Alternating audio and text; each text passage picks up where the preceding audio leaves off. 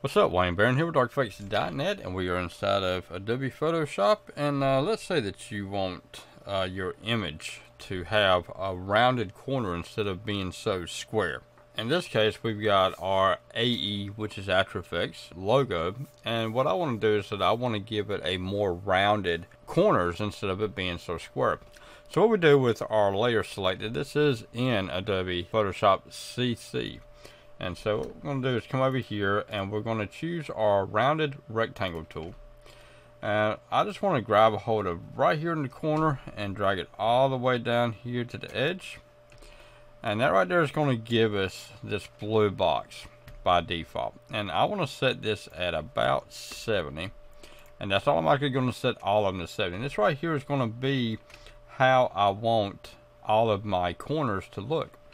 And so now we're going to come over here, we're going to drop this down so that we've got our rounded rectangle is sitting right here.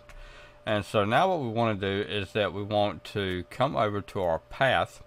We want to right click on our path and choose make selection. We'll leave our radius at 0, anti-aliased checked, and click OK.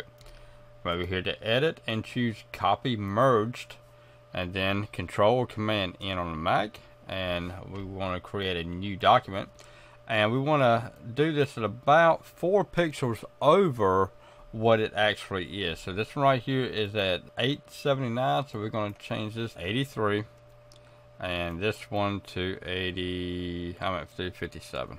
Okay, now click OK and paste. As you can see, now we've got our rounded corners to add into whatever project that we want to add it into. Okay, Wayne Barron here with Audio-Technica.net. Y'all have a good one now. Bye-bye.